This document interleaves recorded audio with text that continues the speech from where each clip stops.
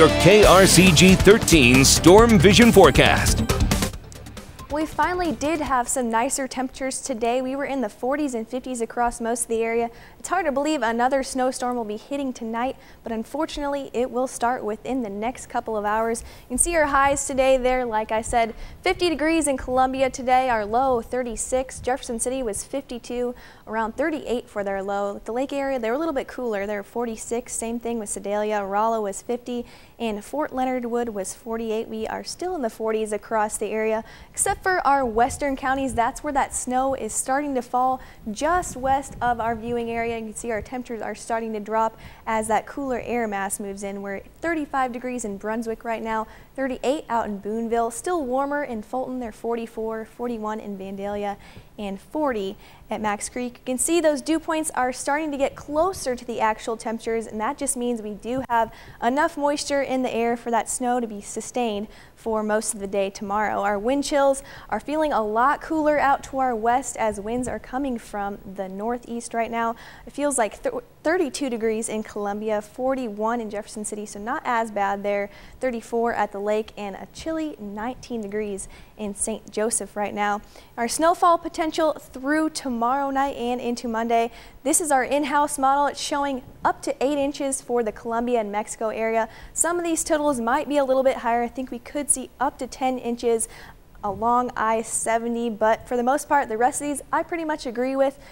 Towards Pulaski and Phelps County, probably 2 to 4 inches at the lake. I think about 5 to 6 inches, maybe a little bit higher if we get some of that thunder snow. There's my map right now. You can see 8 to 10 inches for Columbia. Jefferson City is right on that line. I would include them in the around 8 to 9 inch range. The lake area, they're in the 5 to 8 inch range, but I think they'll be in the middle of that.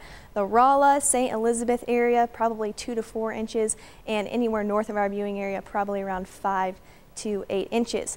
Here's the storm that's causing all of this. The low pressure system is off to our south and will track northeastward into southern Missouri throughout the overnight hours. You can see that rainfall and mix through the evening hours, and most of it will take over as snow as we go into the morning hours tomorrow. By sunrise, we should be seeing all heavy snow across mid-Missouri.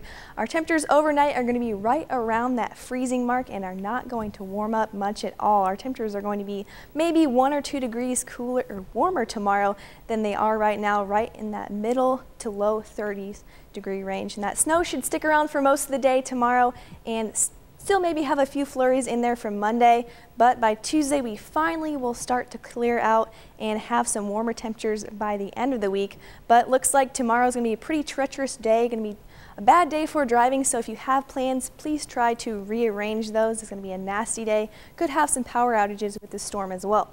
34 degrees for our high tomorrow in Columbia, snow throughout the day. A couple flurries on Monday through Monday early afternoon, but that should taper off by Tuesday. You can see we're still going to have cool temperatures in there for Monday, but the middle part of the week, you can see we're going to bump up back into the 50s, near 60 degrees for Saturday, although we will have another chance for rain towards next weekend.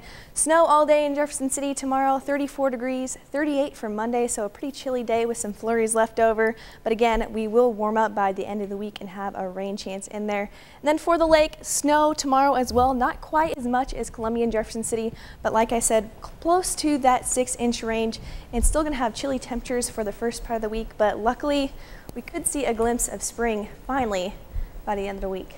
You mentioned being safe while you're out driving. What do you think is going to be the biggest problem for people when they hit the roads? Probably just slushy and slick road conditions. I don't think winds are really going to be a problem just because the snow is going to be heavier, wet snow. All right, thanks, Jessica.